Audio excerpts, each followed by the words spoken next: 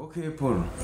Nasikia ilikuwa changamoto. But nikuulize Polo, wakati ulipata kapesa hivi, hukuanza kuenda kubambika na walembo wa Nairobi hivi, yani ukanunue bia ama nini? Kumbuka. Umelala njaa. Umelala nje. Umelala juu ya sewage. Unaweza fikiria club kweli sasa hiyo? Unaogopa. Unajua the good thing nilikuwa naogopa, nilikuwa afraid kurudi mahali nilikuwa. So ile uoga ndio ilifanya ndio ilikuwa inafanya bro itabidi tu umekuwa machua hata kama. Lakini the fact thing is nilikuwa naingia kwa bar naangalia furaha. Sioni furaha. Uoni. Sioni juu utaenda ubanjuke ukanyagwe mguu upigwe. Na ni pesa yako ilikupeleka pale.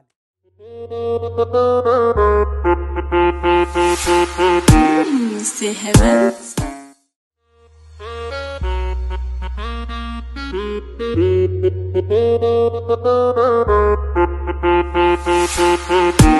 Say heaven.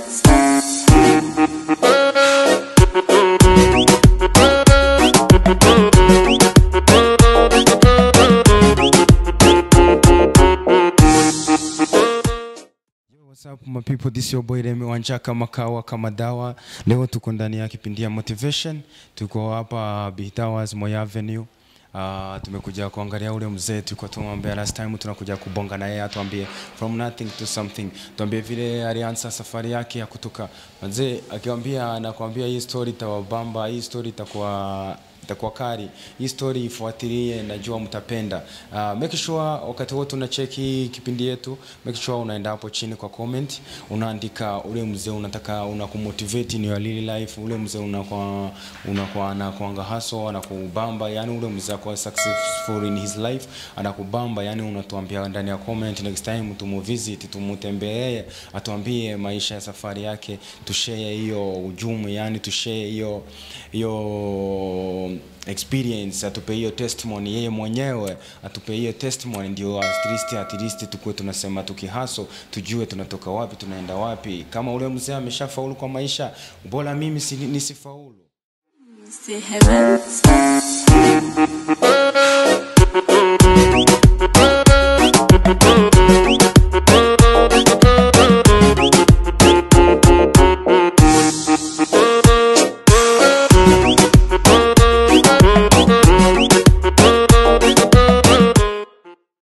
Guys, this is your boy Remy Wanjah kama kawa kama dawa. Show ni ile ni motivation. Tuko ndani ya studio sasa, tuko na mzito mwenyewe hapa. Paul mwenyewe. Mambo ni moto. Tuko na mzee mwenyewe anaitwa Paul. Ndio hiyo sasa. Polo. Hawana jina lingine tu ni hiyo. Ewa, introduction. Tuambie Polo ni mtu mgani, introduction. Kidogo tu. Paul is a very simple guy. Paul ananga maneno mengi. Paul akuje kazi, afanye kazi, is a nail technician and a chef. No? Things I like more. But people know me with the nails. Nails.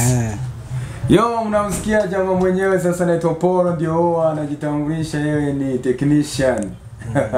Ndani ya nyumba sasa. Mambo ni ile sasa tunaanza. Polo unakaa smart, so inaonekana siku hizi maisha inabidi sasa, inabidi sasa. Ukipanda inabidi umepanda vizuri. Ukipanda unapanda. Ukiomoka unaomoka. Zingine huko unapata sasa, ukipata tafuta.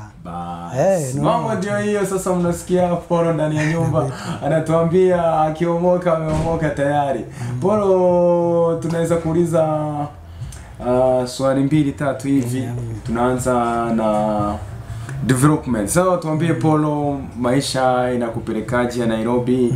Maisha ikwaje? Yani tuambie about your story. Tuambie Polo ni from nothing to something. So that's our main purpose on our show. Thank you. Paul has a long story, from down there to up here, right? Yeah. So if I start from long ago, we are sitting with you here. Okay. You know, one day, a long time ago, there are some things I couldn't get. Okay. A very simple, basic things I couldn't get. But right now, yes. Thank God, because in life in Nairobi, by the way, is so hard. So hard. Ni ngumu sana. Yeah. You don't get things very easy. Yes. You have to work for them. And then you don't get things directly. Yes. You have to start from down there. And you know when you're down there in Nairobi, lazima watu wakutumie kidogo. Ni lazima utumike. That's not a lie. Ni lazima. Because I remember, my life didn't start from low, like low. I had a family. Yes. We had good homes. We had cars. Yes. So one day something happened when I was in school. Yeah. So it happened. My dad died there. So maisha ikakuwa ngumu kutoka hapo. Like in short, mimi nikitoka shule, I got everything gone. Like gone. So I am here. I'm from class 8, yeah. The final exam. I am done with exams, yeah. I'm going home. So mimi nimepanda gari. I am coming to town so that I connect to go to Namanga. You know, we were living to Namanga. So nimefika Nairobi. I'm waiting for my mother to come for me, yeah. You know. Unajua hiyo. So maybe around 2010 niko 2010. Yes, it was long ago. Okay. I couldn't remember well because now life yangu imekuwa tena ni from juu chini, you know. Yeah. You don't even remember anything about, you don't even take note. You just know, kuna siku nilifanya hivi, kuna siku nilifanya. Because now at that time, yeah, you don't even look at the dates. You just want to live unataka tu ile life yenye ulikuwa unataka. Okay. You know, so inamaanisha ulitoka shule hivi. Nimetoka shule, nimepanda gari. Ukipanda gari. Nimefika town sasa. Umefika town. Mimi nimekaa hivi chini, there is a place I could wait for my mother. Okay. Sikuwa najua place ingine Nairobi. So I went to that place, yeah. Okay. I stayed there for like 1 hour, 20 minutes there. Nobody is coming for me, yeah. And nakaka kidogo, and then I see my sister. So your sister. So I was like, no. Mama kwa bid ndio anafaa kunikujia because wewe sasa unafaa kwa nyumba unacheza, you know. And then my sister is telling me hata tuendi Namanga, tunaenda Kayole kwa auntie. So I'm like, okay, wait. I'm from school. I want to go home. Wewe unataka kunipeleka kwa wenyewe, you know that feeling, yeah. No, I want to see my dad and my mother first before now we can continue the rest of the things. She's like, kwanza wewe twende kwa auntie kwanza and then tutaenda Namanga baadaye. So I'm like, okay, sawa, I hope atutaka. She's like, sawa, wewe twende tutajua. Then tunapanda gari za Kayole. Okay, as normal. Then we are going. We get to Kayole, yeah? Yes. Kayole, Soweto, yeah. So we are like hapo Soweto, and then tukaenda kwa another building. So I was like, kwani auntie alihama? Because I know this building, auntie aishi hapo, anaishi the other place. Okay. She's like, wewe usijali, wewe tupande kwanza. Then tunapanda, then I meet my mother at a very empty home. A very empty house actually. Iko na tu mattress peke yake. And my mother is seated there crying. I'm like, okay, ni sawa. What's happening? Hii nyumba haina kitu kingine. Iko na tu mattress. And my mother is sitting there crying and my sister is here.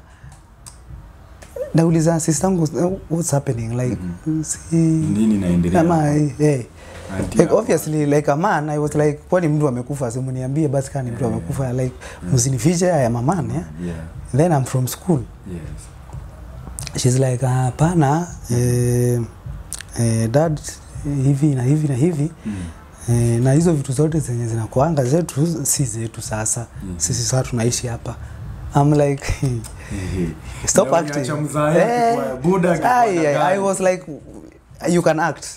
Lakini sasa wacha kuact sasa. Be serious. Be serious. What is happening? She's like, hakuna option nyingine. Sisi tuko hapa. Mom akitoka huko alikuwa na few cash yenye alikuwa amesave, alipe nyumba, and then we see what next. Then I looked at my mother and she's crying. So hiyo ndio na realize hapana we ikitu ni serious. But as a man hakuna option nyingine, like sister yako analia, mama yako analia. Then as a man you are not even supposed to cry. Now you are supposed to show them ni sawa tu, what happened, nini. So the first action was tutulie kwanza and he calm down, and then I go to my auntie. Then to now nijaribu kuconnect vitu nielewe sasa what's going on.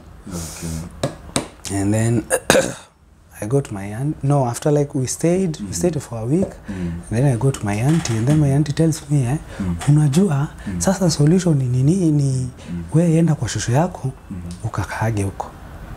Unaona? And you remember you have your mother here. Hana anything, akona tu ile pesa yenyewe alisema. Actually, she told me, mimi kwa baba yako nimetoka tu na cash peke yake. Hata nguo ya kuchange sina. Nimepatiwa na auntie yako. You know, there is my aunt who lives there at Soweto. So mimi nimepatiwa hii nguo na auntie yako, like sijatoka na anything. Nikamwambia hata picha, hata memories, hata nini. Nikamwambia mimi venye nimetoka nikaa nimefukuzwa. So I go to my auntie, but anisaidie. She's like, wewe ndo uishi kwenye ushako. Uende kwa shosh. Uende kwa shosh. And you know, me, I'm a town boy, you know. I just want to go, you know, nimezoea kuishi vizuri. Yeah, nimezoea nikiishi smart, and then I was addicted. Yes, I was addicted to mkate. Mimi ningekosa kwa mkate kwa nyumba, ningekuwa na stress. You know, mkate na chai. Mimi hata ninyime kila kitu. But they will make sure Paul amepata mkate yake na chai, nikienda kucheza narudi mkate yangu na chai. Nikienda narudi mkate yangu na chai. So, ndio hii maisha iko hapa, yenyewe jioni inafika, madhe ananiangalia zile saa hata kitu ya kupikia tuna. So in short, niko na hii 50 bob. Ni twende tununue chakula yenye tunaweza kula saizi na baadaye. At that time my sister was in high school in form 3 I think. So mimi ndo nimemaliza class 8. So I'm about to go to form 1. So my mother is telling me hii stories of form 1 utawacha kidogo. Kwa sababu sioni vile tunaweza endelea. I'm like, simi ni mwanaume obviously. And then before my dad died, alikuwa amenionyesha kuhustle. Unajua, tungeenda na my dad tungechukua bike. Kunanyesha, it's around 5 in the morning. We are on a bike with my father to go, tunachukua maziwa, tunapeleka mahali. So my dad was like, in order to get money, you have to struggle. Yani kama kijana mkubwa. Kama kijana, So I remember walikuwa wanakosana sana na madhe. Kwa sababu madhe alikuwa anaamka asubuhi. Her son is not there. The husband is not there. So alikuwa anajua we are mischievous. So lazima tungekuwa tunafanya kitu fulani yenye hafurahi. Then when he goes out, kunanyesha and it's heavily raining. So tumeenda na dad, tumechukua maziwa, tumerudi tumesoak. Like we are all soaked in water. Madhe ananiangalia hivi anasikia nikaa naweza ua hao watu. Naweza ua huyu kijana kwa sababu huyu mwanaume anataka kuniulia my only son we are shaking like this but we are like tumetoka kutafuta, like we have nothing else, tumetoka tu kutafuta. So in that experience so hapa tuko na madhe ako na 50 bob. Unaona? Mimi nakaa hivi nasema okay, sasa maisha itakuwa so wetu kayole, you know, and then amelipa for only 2 months. So after that 2 months we don't have any rent, we don't have anything. Haya. The first day after kuenda kwa auntie yangu tumerudi, sasa hakuna life nyingine ni you expect because literally singeenda ushago. Niko na mama yangu hapa, niko na sister yangu hapa. Then why should I leave them? Niende ushago. Tena nikienda ushago, si eti kuna vile ndawasaidia eti niwaletee pesa. Nothing like that. Nikakaa hivi nikafikiria kama mwanaume.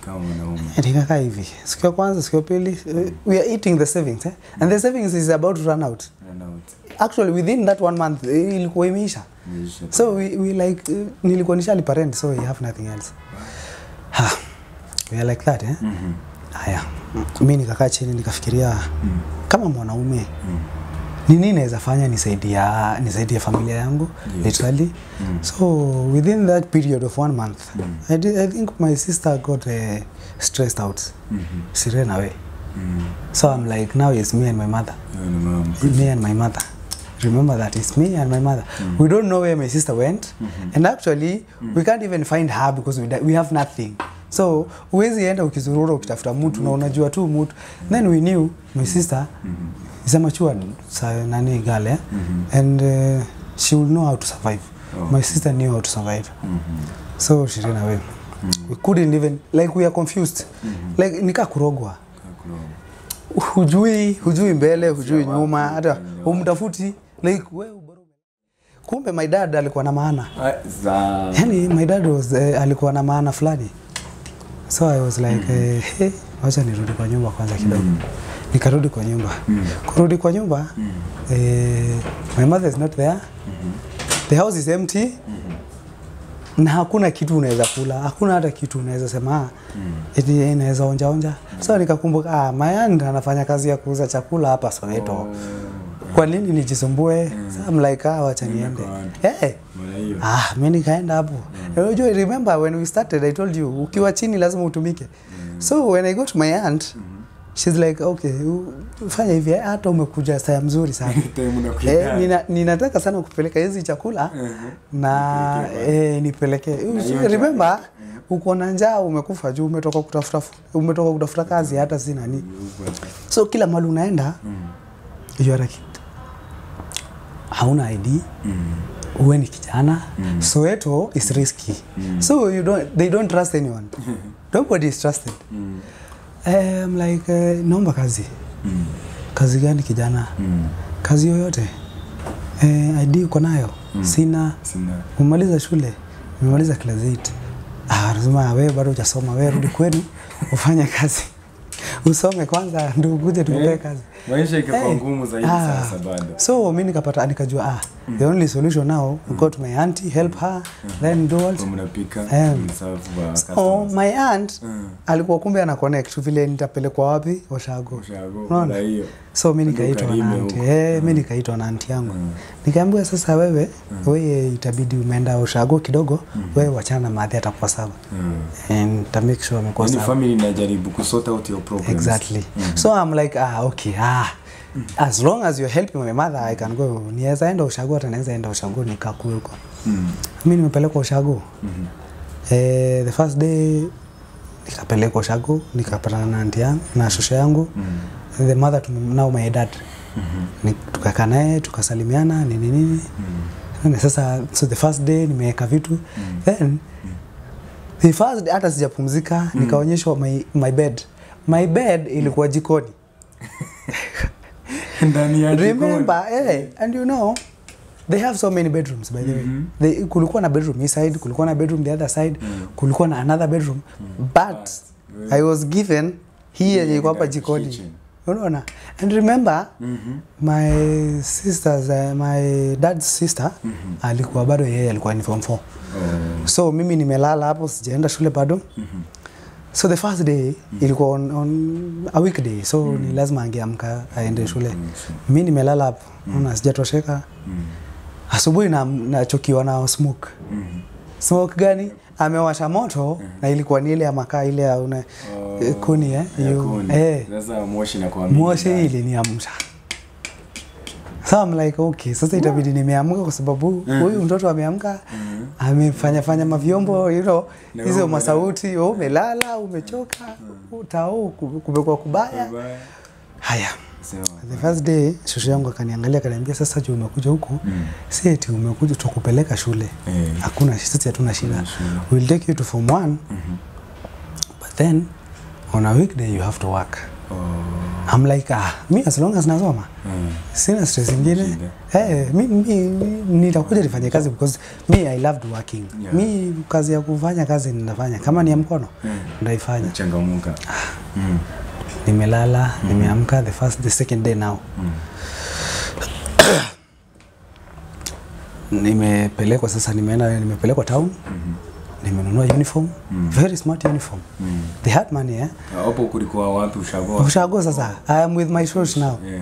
Tumeenda na yeye sasa hadi kununua uniform, tumenunua uniform. Tumeenda sasa form 1. Tumeingia sasa. Tumeingia shule yani. Nimefurahia sana. Alafu you know hizo shule za Ushago is either Kikuyu or maybe a bit of Kiswahili and a bit of English. What I know is English and Kiswahili. You don't know Kikuyu. And you remember that time me Kikuyu sikuwa najua anything mimi sikuwa najua. Okay, I ninge understand. But kuongea so walikuwa wanashindwa aje. Huyu cool kid. Kwani show huyu cool kid. Mimi ningemwongelea Kiswahili. She knew. Show anakuambia ananiongelesha Kiswahili because no my shows is a Masai. So ni Masai mwenye anaishi kwa Wakikuyu huko. Unaona? So yeye anajua Kiswahili because alitoka Namango huko. Sasa amekuja yeye naye anajua Kikuyu, so anajua Kiswahili na Kikuyu. So mimi nikimwongelesha Kiswahili ana understand vizuri, sasa tunaongea naye Kiswahili, unaona? But then kuna place kuna place inafika ananiongelesha Kikuyu na mjibu na Kiswahili. So tulizoea. Wewe niongelesha na Kikuyu, mimi nakuongelesha na Kiswahili. As long as I'm understanding it's fine. So tumefika shule, I'm talking with them Kiswahili, they don't even understand. Yes. They don't know Kiswahili. They know Kikuyu. So me I'm understanding Kikuyu. So ananiongelesha a question in Kikuyu, mimi namjibu na Kiswahili haelewi. So we are like anatafuta mwenye anaelewa Kiswahili akuja ongea na wewe. So I was bullied. I was called names. You know, at some point when you look at me really well, ninakaa kama Mluya, Mjaluo. So they were like, huyu ni mtu wa Kijaluo tu huyu. Ni hao watu wenye wanakula watu. So they were like, wanakulanga watu. So tunataka Mkikuyu, hata ajui Kikuyu. So I would get ningekasirika. Ningepigana na wao nipewe punishment. And you know, the punishment ya ushago ni mbaya. Cause sayo shule zinatengenezwa. So you are like uchote kokoto na mkono, uweke kwa bucket, upandishe mpaka mahali wanatengeneza. So hiyo ni punishment sasa. Unafanya mjengo vizuri na mikono, you are not given tools. Because now umechapa mtu. Juu mimi ungeniambia kitu ni kusamea na kusamea kama nani? Yaani ulikuwa mkali. Uniambia nakula na unakumbuka visirani na mimi nataka tu kusoma. Hapo unakuja kuniambia nakula watu. Mimi nitadili na wewe vizuri, alafu tutaongea baadaye. So we did the first term ya kwanza tukamaliza, term ya pili, term ya tatu struggling ya. Haya. On Saturday na Sunday hatuko tunaenda shule. So unaenda kazi. There was a cousin of mine alikuwa anaishi huko. He was like your size, yeah? By that time. So mimi ningeona kama it's my dad. So ningempigia nimwambia so nitolee form. Juu mimi huko sijui kitu. Alikuwa anafanya kazi ya there's a farmer, alikuwa na kuku mob. Kuku. So alikuwa anafanya kazi huko kukulisha kuku, make sure mayai zimeokotwa nini. So tungeenda na yeye. Tukienda na yeye tunaokota mayai, tunafanya nini? Yeye akilipwa, mimi naenda mayai because kulikuwa na fence. Alafu hiyo side nyingine kulikuwa na manyasi. So tungeokota mayai zikiwa mingi tunatupa mayai kama 5 the other side. The other side. But since kuna manyasi mingi na miti, so azingepasuka, zingeanguka maybe so tunarusha kama 10. Unapata kama 4 hazijavunjika. So naye amelipwa, yeye ameenda. Juu yeye yeye alikuwa na majukumu. So literally singeitisha hiyo pesa yenyewe na Ngomma kwanza ni kidogo. So mimi juu sijalipwa na sijapata do, of which sikuwa naona shida nayo. Nakula zile mayai. So shida ni utakulia wapi na ukienda kwa shushu watu ni wengi. Mayai uko nazo 4. Uko na njaa hujakula. Ukienda pale they tell you hizi ni mayai 3 uko nazo, wacha tuweke tutakula lunch nani sapa. Juu hawako wanakula lunch. Hakukuwa na mtu kwa compound lunch. Nimetoka kazi, nimekuja lunch. Mayai yenye nimedhokoma imechukuliwa, imewekwa. Na ngoja. Nilisurvive hivyo.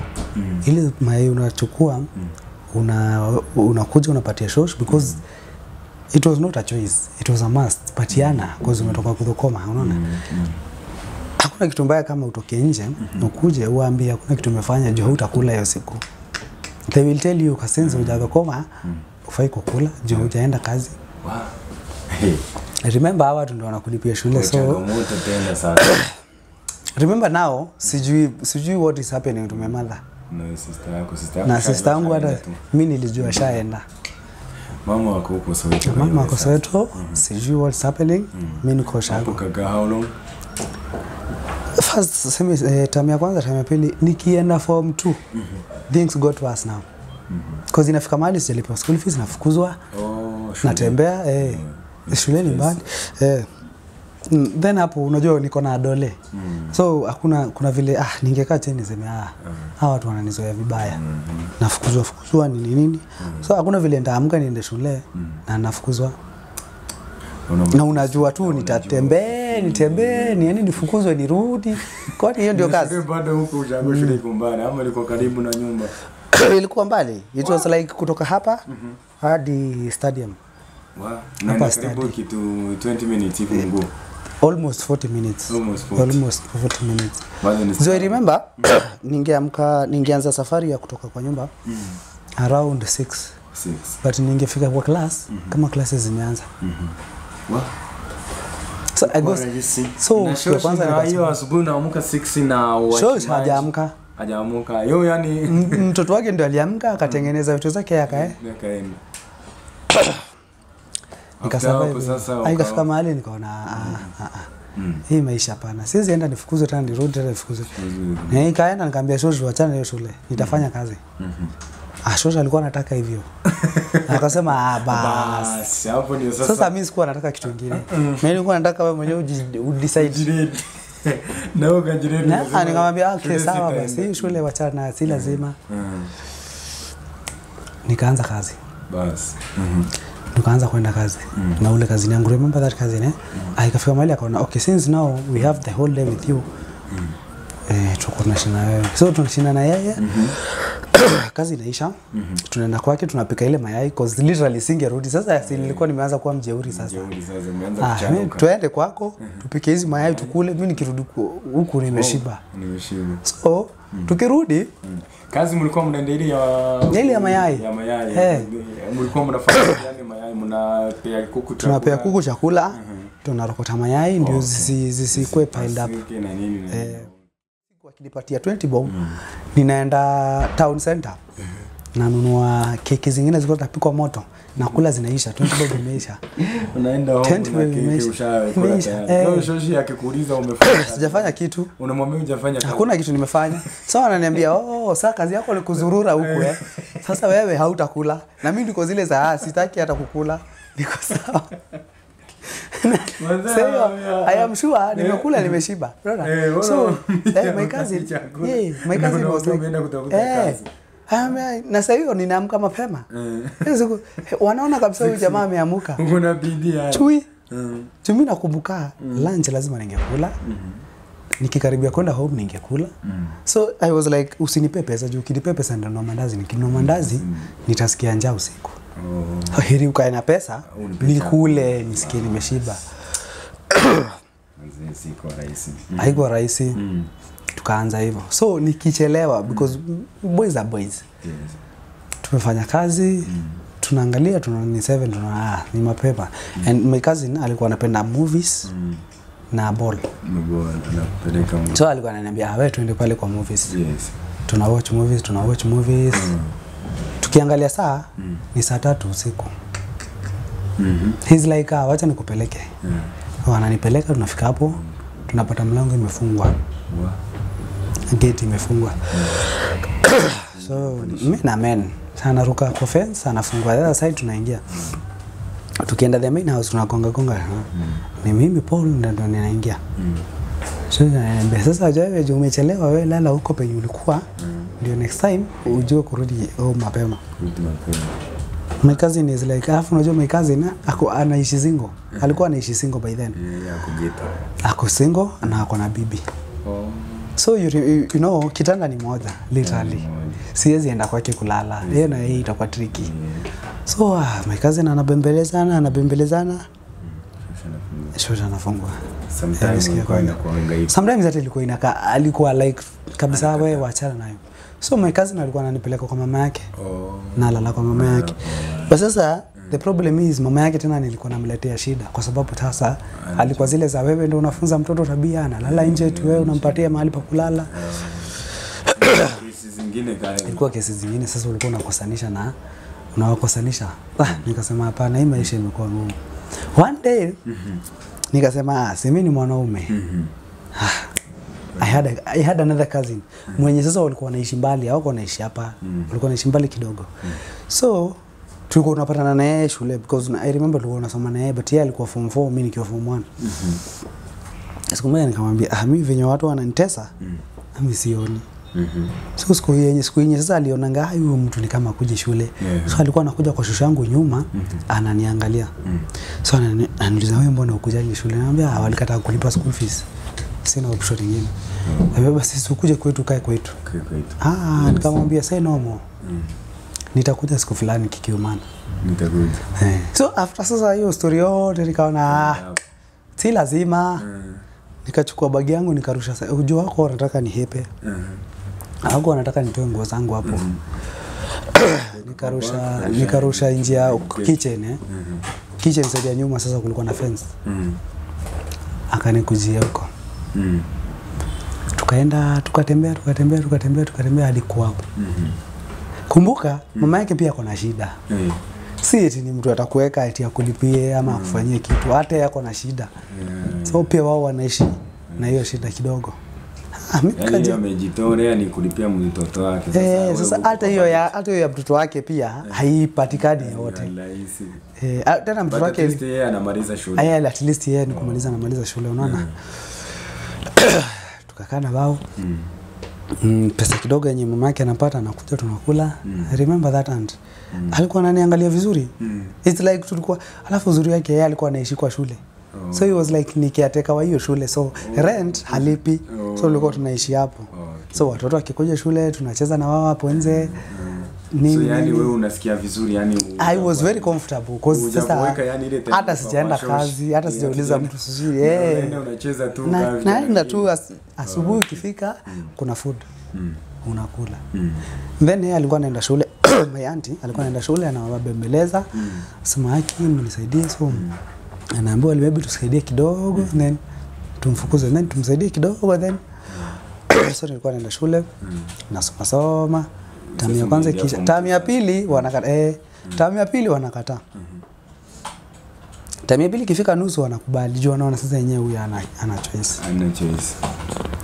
nikafika mahali nikasema pana my auntie pia anateseka hawa watu pia wanateseka nikaamua mama yangu hata sijui mahali yuko nifanye nini and then my auntie hakuwa na connections alikuwa na simu but hakuwa na connection ya madhe kabla auntie yangu siku moja nipe pesa mimi niende kwa madhe najua penye madhe yuko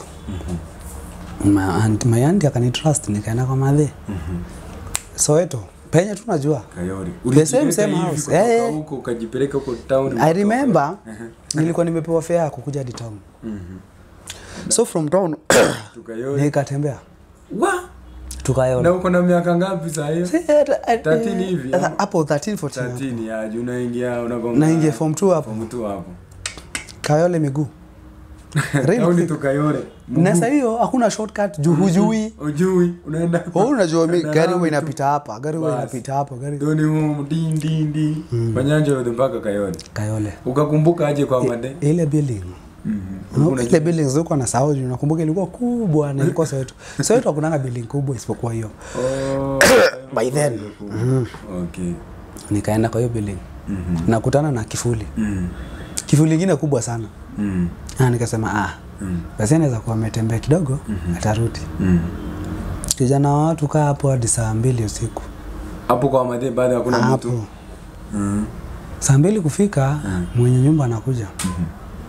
Anafungua anafungua mlango anaingia ndani mimi niko hapo nje ananiuliza kijana nini unataka naongojea mama mama mgani eti mwenye hapa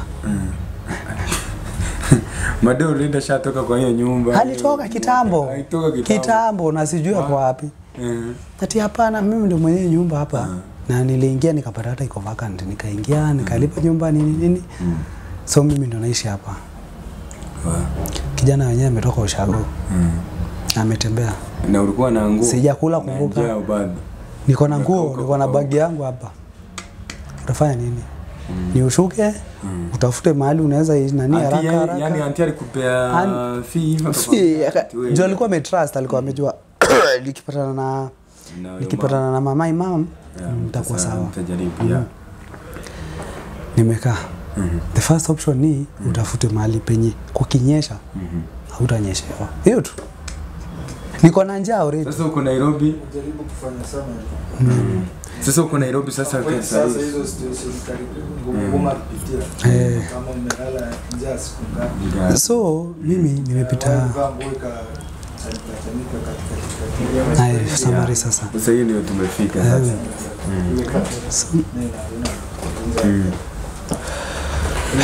Sasa ile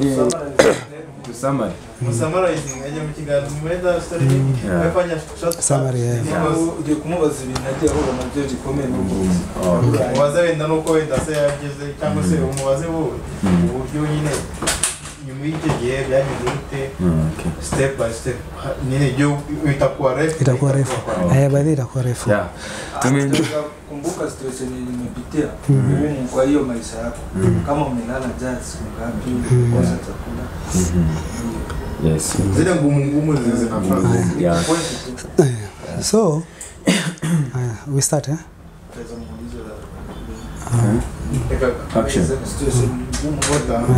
action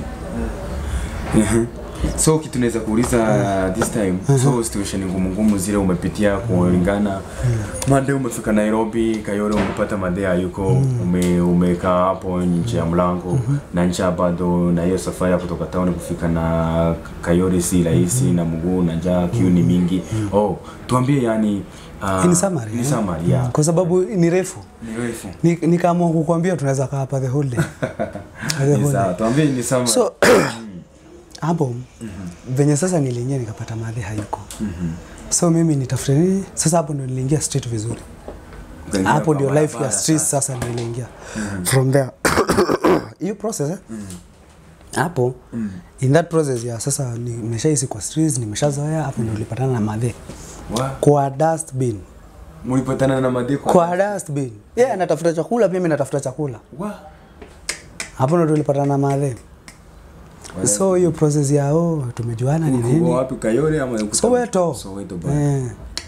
Sasa ni after nilienda unaona nilipatako. So hiyo process yao sasa hapo ndio nilikuwa na kanja vizuri.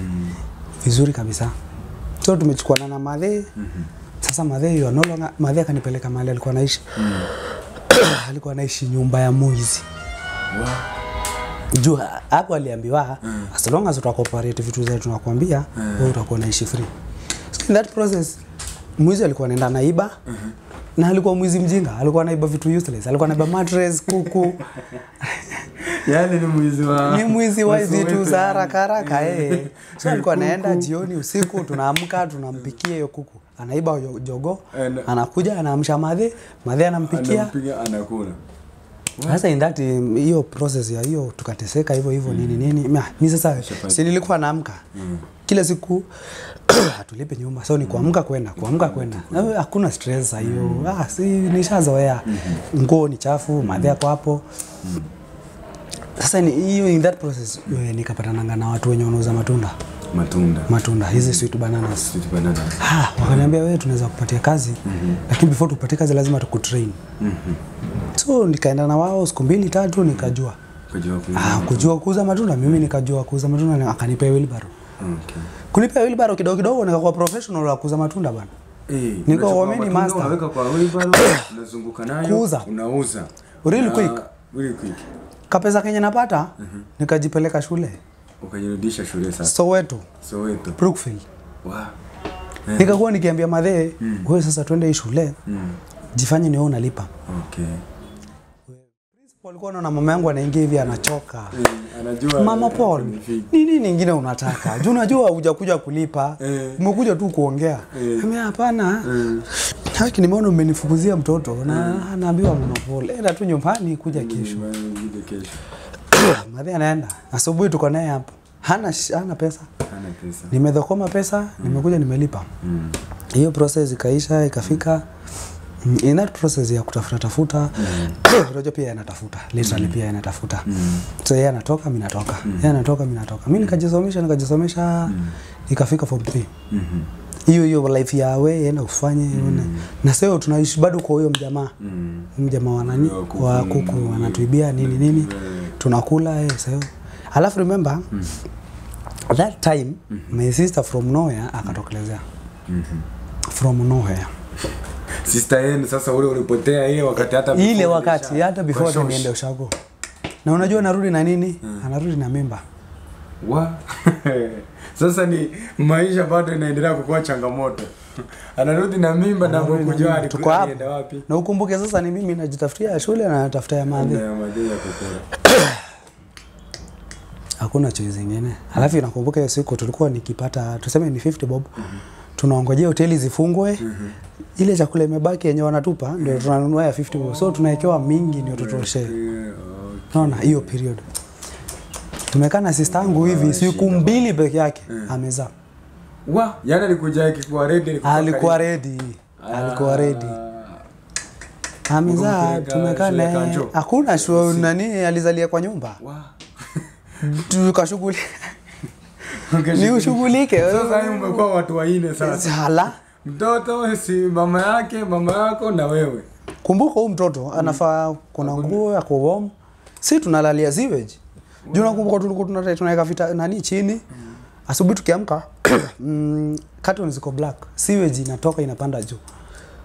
Juu sasa mchana kukiwaka jua tena inarudi chini tena jioni inarudi juu.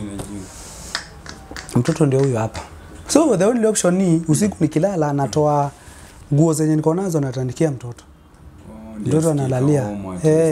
Tunamfunika. Madhe mchana ikifika. Kwa nyumba ya mabati. Ilikuwa ya mabati bwana. Ilikuwa ya mabati. Na mabati yenyewe imeinama hivi nataka kuanguka. So mkichezea inaweza lala chini. Tukateseka hiyo process, tukateseka hiyo process nikamaliza shule. Kumaliza shule hivi. Sijui my aunt, my mother kwanza. Nikimaliza shule in the first month, 1 month niko nje sasa. Sasa niko free. Mother alikuwa ni mtu wa church sana. Hata tukiteseka alikuwa anatafuta kanisa yote anaenda siku moja akapata kanisa ya Prophet. Prophet akamdanganya husu unajua prophet wanaona kuanga na ujinga mingi. Kidogo ameruka huko kidogo amemdanganya mtoto wako atakuwa prophet nini. Mother ndio amenishika ameniambia niende nikakuwa prophet. Basi. Naangalia mother hivi. Nashindwa wewe kwani umerogwa. Watu wanakuwa mapilot. Watu wanakuwa mapilot. Mimi unaniambia niko prophet wa kanisa mabati. Ni joka. Basi sasa sasa juu ni madhe. Huwezi bishana naye. Tumeenda, tumeombewa, watu wameruka, mwingine ameruka huko akisema huyu ndio mtoto, huyu ndio atakuwa prophet, huyu ndio atakuwa nini. In that process si tukaona hapana. Mimi niko na uongo. Tricky sana. Madhe anaenda huko anafanywa anaosha sijui hiyo church, alipwi afanye nini. Siku moja tukakosana na the owner wa ile nyumba. Ule jamaa sema kufukuzwa. Sema kufukuzwa. Anaambia leo ndio kufukuzwa. Sema kufukuzwa. Tulisifukuzwa. Hasa tukajua the only place tutakimbililia ni kanisani. Tumepigia pasta simu, tumeenda hapo kanisani. Tumepata mama mwenye alikuwa anaishi hapo. Tumepigia pasta simu, pasta akasema msilale ndani ya kanisa, ndawasu. Naweza pasta tulale wapi? Pasta akasema mimi sijui lakini msilale kwa hiyo kanisa na akakata simu. Tuko hapo mbele ya kanisa. Another parent ndio alikuja hapo. Akatupatia kwake tukalala siku mbili. Madhe akaniangalia hivi na sister na mtoto wake. Tukua si alihepa. Alihepa. Si aliacha after si alika wiki moja peke yake. Akaona hii shida siwezi. Alienda na mtoto wake? Aliacha mtoto. Mtoto tuko naye tunasomesha hadi sasa tunasomesha mtoto. Yeye akaona hapana nyinyi pambaneni na maisha. Mimi wacha niende huko. Tuko na mtoto how long months ama alikuwa na bonga 2 weeks. Alikuwa 3 weeks. 4 weeks hapo. Tumelala. Na kuna nini sasa? Madana mpa nini? Madha sijui alikuwa anampa sijui nini anachanganya. Mimi story za mtoto mimi siko na. Hiyo sasa nayo ni story nyingine. Mimi sasa hiyo mimi bora nimepatia madhe pesa nimedokoma 20 bob ndio hii. Sijui vile utafanya na mtu. Kitu mimi nilikuwa najua ni akipupu mimi na change nini na mtoto akiwa msafi mimi naenda. Story za kukula sijui. Tukakaa na yeye kwa wenyewe. Alikuwa boy au sichana? Alikuwa kaboy. Ka brown. tukalala siku mbili. Siku mbili ya madhaka niangalia kaniambia unajua tuko kwa wenyewe. Na hakuna pesa tunawapatia. Tutoke tuende. Mkaambia tutu. Tukatoka sisi tukaenda. Kwenda tukarudi kwa streets. Sasa hii live tushazoea sasa. Yaani kuingia barabarani tukilala siku mbili tufurahie twende nje. Siku mbili tufurahie twende nje. In that process hapo ndio sasa tuliona Mungu amekuja. In that process madhe akaambiwa na sister yake kuja sasa ukue mbocho. Unaweza kubali kuwa mbocho. I think that time mbocho mbocho aunti yangu aliolewa. Hawana mbocho. So hapo ndio akakumbuka kuna madhe, kuna sister yangu anaweza fanya nini? Siku mshahara yake ya kwanza hivi. Tukapata nyumba mzuri, Kasingo. Sema kufurahia. Kufurahia. Sijaifurahia hivyo. Maisha yako yote yani hiyo. Wale tumelala tumelipa rent hivi. Ungeniambia kitu ya siku. Sasa hapo ndio life ikaanza. Tukakaa na madhe. Kwa analipwa nyumba. Ikafika mahali sasa mimi ni mwanaume literally. Nikasema since madhe umekaa vizuri, mimi wacha sasa mimi niende nitafute za kwangu. Mimi nikaenda nikalala nje. Mimi nikaanza kulala nje but now sasa niko mjanja so natafuta base poa. Kuna zile nyumba za kanjusa zinakuanga zimeachwa zenye zinanga watu. Kaka hapo madhe akanipigia simu siku moja. Alikuwa sasa ni best yangu alikuwa na simu so akapigia best yangu Pola kwa wapi? Tukaongea na yeye nikamwambia mimi sasa niko hivi na sasa hivi. Madhe ananiambia kuja. Niko na pesa. Madhe alinipatia so 2. Unajua nini nilifanya? Since niko na knowledge ya kupika na nini. Si hata ya shule, hii tu ya kwenda ya knowledge tu. Akaniambia wewe fanya hivi. Mimi nikajinunulia unga. Ngano. Nikajua nitapika tu mandazi nizungushe. Na ile so 2. Mandazi na ile so 2. Nikapika mandazi. Ikaniletea profit ya so. So uko na so 3 sasa. Niko na so 3. Bas. Kwa duka. Nimechangamuka. Kwa duka. Hivyo mpaka ikafika mahali nikakuwa niko na 500 ya savings. Shetani akaniambia wewe hii savings zako enda ununue nyingine. Enda ununue sasa vitu mingi jiko nini. Nikanunua jiko kila kitu nikaanza kutengeneza hapo. Kutengeneza hivi. Hakuna mtu alinunua. Hata wenye walikuwa wananunua kitambo hakuna mtu alinunua. Nilienda hapo kukaa chini kuzikula. Hizo mandazi. Nikaanza from zero tena. Kwa streets. Kwa streets hivi nikasaidia nikapatana na Mkorea fulani. Nikasaidiana na yeye nikakuwa nambebea kitu. Mkorea alikuwa na children's home around so I think alikuwa anafanya hapo. So mimi namsaidia na sasa nyana pesa ananiambia kesho. Namwambia mimi sina shida kesho. Siku moja akaniambia ulienda shule? Nikamwambia nikamaliza hadi form 4. Hadi form 4 So kwa hivyo sasa hiyo kizungu ilikuwa sawa sasa. Kizungu hata ilikuwa sawa sasa tulikuwa tunaongea naye. Hadi form 4 yes I did form 4 and I passed well. Nini? So but hiyo time ulikuwa na ID sasa. Sikuwa na ID, sikuwa na kitu yote, nilikuwa na hiyo living certificate. Hata hiyo living certificate ilikuwa shule sikuiendea, sikulipa school fees. Akaenda akaniambia twende nichukue school fees certificate. Akaenda akalipa kila kitu akaclear. Clear the balance yote ya madeni. Umkorea sasa. Akaniambia nini unataka kusoma? Nikamwambia mimi napendanga sana kupika. Kupika. Akaniambia hata usiongeze zaidi hapo. Kaenda shule direct. Mkorea alikuja wakati mandazi imekatika. Imekatika bana, niko tu kwa streets bana. Imagine. Unajua Mungu ni wa ajabu. Sasa anaongojeanga sasa zenye tu imebaki hivi anakuja. Sasa imebaki hivi anakuja. Anakuambia bado kuna masaa. Mkorea akalipa school fees yangu yote. Na akalipa na nani? Mahali ndakuwa naishi hostel. Kijana akasoma akamaliza. Ukamaliza sasa hiyo shule ya kupika. Mkorea alienda. Alishamaliza. Yeye alifanya kazi. Akaishia. Kwambia poro tu. Hakukuachia contract, hakukufanyia kitu alienda. Amekusaidia. Amenisaidia. Ni Mungu alikuwa Umemaliza, hostel inataka kulipwa. Utafanya nini kwa streets? Umerudi street tena. Kuhaso. Pare kuhaso. Sasa at least hii niko na papers but niko haso. Nikiwa na hustle hivi my cousin alikuwa na boyfriend alikuwa anafanya Nairobi sasa town. Akamwambia mimi I have a cousin na anateseka sana na hana kazi. Si mtafutie kazi. Now the boyfriend penye alikuwa anafanya alikuwa anatengeneza simu. Hizi spare parts za simu nini. So hiyo mall haikuwa na mtu mwenye anaweza osha choo. Haikuwa na caretaker. Haikuwa caretaker ilikuwa but huyo sasa huyo mtu mwenye anafanya hizo vitu. Jamaa alinipigia tu simu from nowhere. Akaniambia hiyo time sasa umenunua hata ka simu kadogo. Ilikuwa na tululu bwana, nikiwa shule bwana. Hiyo process ya shule ukienda internship unalipwa kitu kadogo. Unajua tulikuwa tunafanya kazi nani? Safari Park Hotel. So ukienda Safari Park Hotel ukifanya kidogo kuna kale ka pesa yenye mnalipwa kidogo tu. So hiyo process ndio nilinunua simu. So nikapigia simu ngambo wewe kuja unaweza fanya kazi yote. Nikamwambia hata kama ni ya kuosha mavi mimi nitafanya. Nikamwambia haya kuja town basi unaweza kuja town leo. Nikamwambia hata saa hii. Sasa penye nilikuwa naishi nilikuwa penye kulikuwa na kakibanda hizo vitu za kanjo hizo. Kulikuwa na mama alikuwa anasauka hapo nje. Alikuwa best yangu. Nikamwambia nisaidie. Nikakuja. Umesikia unaenda town. Naenda kazi bana. Ndio hata kwa akili nikikuja kwa akili nilikuwa zile za sasa nitatafuta single room. Nunue kitanda. Unaona like sasa wewe unashaanza kujiambia mimi nikakuja hapa.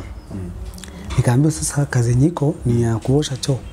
So mimi nilikuwa tu nimeambiwa hivyo. Wewe utakuwa unakaa hapa unaosha mwisho mwezi unalipwa. Mimi hata siku before hata waniambie ni pesa ngapi nilikuwa nishakubali. Hata ushaanza kuosha. Kuosha choo niko sawa. So niamke lini? Na hata unasomea kupika chakula na umepata kazi ya ndio hii hapa ya kuosha choo. Hata sikuuliza ati pesa ngapi. Niliwaambia nianze saa ngapi. Mimi nianze saa hii. Naomba hata bado hatujaongea kuhusu bei. Ambia hiyo tutaongelea mbele. Ambia hapana wacha tuongelee hapa saa hii. Wakaona huyu mtu. Wanaona uko na bidii wanafikiria utawalipisha pesa ya maana sana. Wakajua basi. Huyu tutakula pesa yake. Haya, nikaambiwa basi wewe kuja Monday.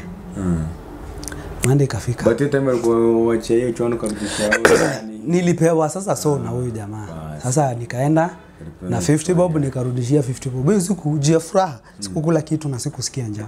Juu ya furaha. Juu umepewa kazi Monday unaanza job. Monday uko fit zaidi. Monday nimekopa tena. Nimekuja town. Nimekuja nimefanya. Siku ya kwanza nikafanya hivi. Jioni iko karibia kufika. Sina fare ya kurudi. Na ule jamaa ako zile za mimi nishakusaidia pati yangu. So wewe cheza kama wewe sasa. Nikaenda kwa shop nyingine hapo. Nikamwambia mimi wacha nikupanguzie mimi unipatie 50 bob.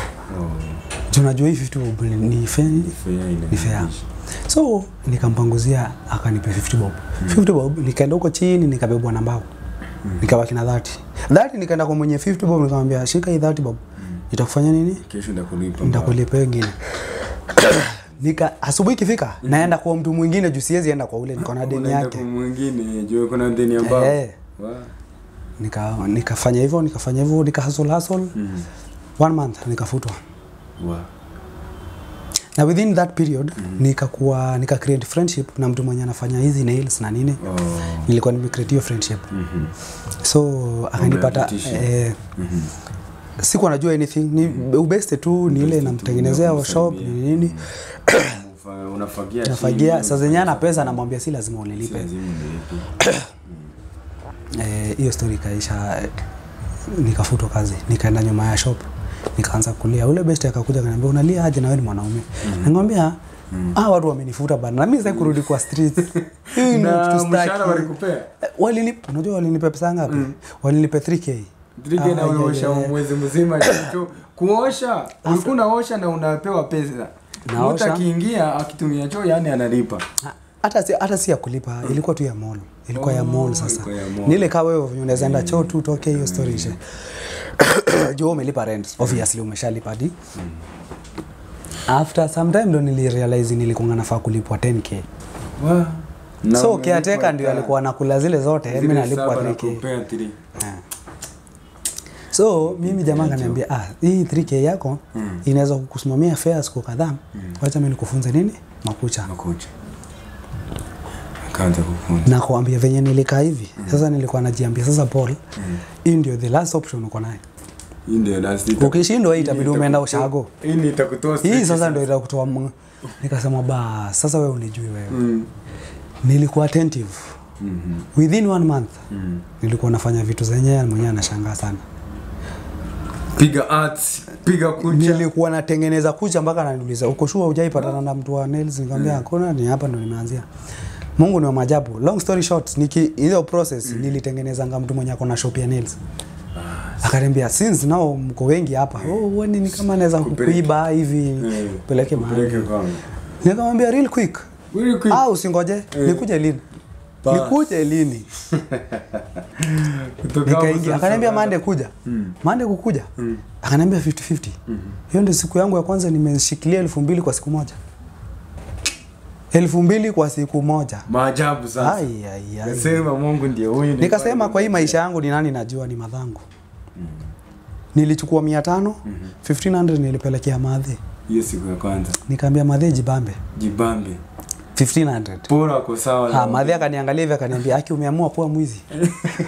Nasema hivi. Juu literally anashindwa hapana, uliamua kuwa mwizi. Hawezi kumbali umeenda ukatengeneza kazi. 1500. Ukanipatia hivi. Hivi mtoto wangu. Nikamwambia mimi nilipata kanyumba nikalipa. Na hiyo nyumba nilikuwa nalipa 500. Yaani cause yule ndio best yako na unakumbuka ile time alikuletea. Tumeteseka hivyo vyote yani. Yeah. Nikamwambia madhe shika. Umeona moto si huo. Hiyo process nikafanya nika advance nikaenda kwa shop nyingine iko juu kidogo. Sasa kwanza nikiwa kwa hii shop ya kwanza hapo sasa ndio nilikuwa na try sasa kutengeneza maisha sasa. Sasa nikatoka kwa hii nyumba ya 500 nikaenda kwa nyumba ya 2500. Hii nyumba ya 2500 ilikuwa poa, ilikuwa fiti. Baadhi ilikuwa ni nyumba ya mawe na ilikuwa safi, ilikuwa real clean kama hii. Ilikuwa ija huko mehangwa. So nikaanza kufanya nikarudisha vitu zangu in order sasa. Hiyo siku sasa nikaanza kukula vizuri, nikakuwa naanza kupata fare, nikienda stage napanda gari ya pesa mingi, unaona? Like life sasa ikaanza kidogo nilikuwa naenda Gikomba na nunua viatu. Life nikatoka hapo nikaingia nakumbuka nikitoka hapo nikafungua shop yangu hapa opposite. Nikafungua shop yangu ya kucha. Juu nilikuwa na savings. Unajua mimi sikuwa na majukumu mengi. Tumbo yangu ilikuwa imezoea kukula vitu kidogo. Tumbo yangu ilikuwa ndani. So na ile kiatu unaenda ya mtumba hapo 200 haraka. Na mimi niko hapa chini. Na dhokoma 200 kwa siku maybe ama nikienda maybe 100, 200, 500. Hii pesa ni mingi. Ni mingi kwangu. Hii pesa ni mingi. Nilikuwa naweka na nilikuwa natumia bado hiyo mbao. So nikasave nikafungua shop. Kufungua shop. Sasa mimi sikuwa mjanja, sikuwa najua kuna marketing, sikuwa najua kuna nini. Mimi nimefungua sina clients wamebaki kwa ile shop bana. Hawajui nilienda wapi. Kama kiuliza ule mtu wetu hapo wapi?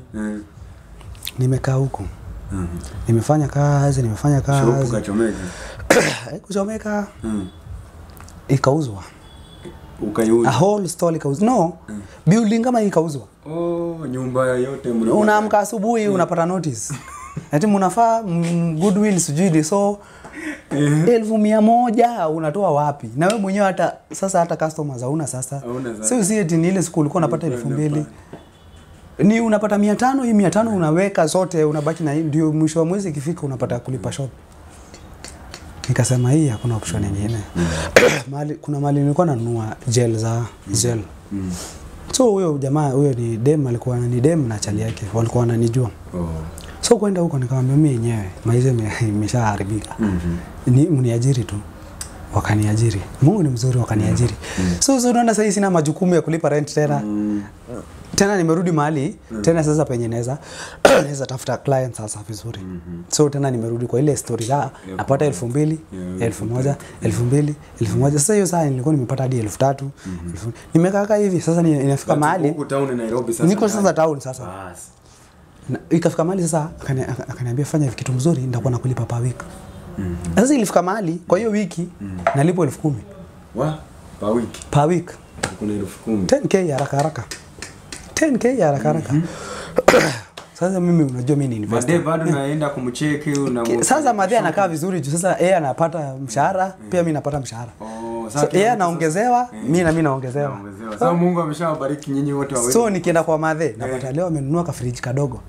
Kesho nikienda kumtembelea tena napata amebuy microwave. Kidogo amebuy ka TV. Sasa ilifika mahali sasa mimi ndo nilikuwa juu yake. So mimi nilikuwa naenda kwake naona TV nasema hii TV ni ndogo. Toa hii TV. Naweka TV kubwa. Naenda kwake nasema hii fridge ni ndogo. Toa hii fridge kubwa. Sasa okay Polo.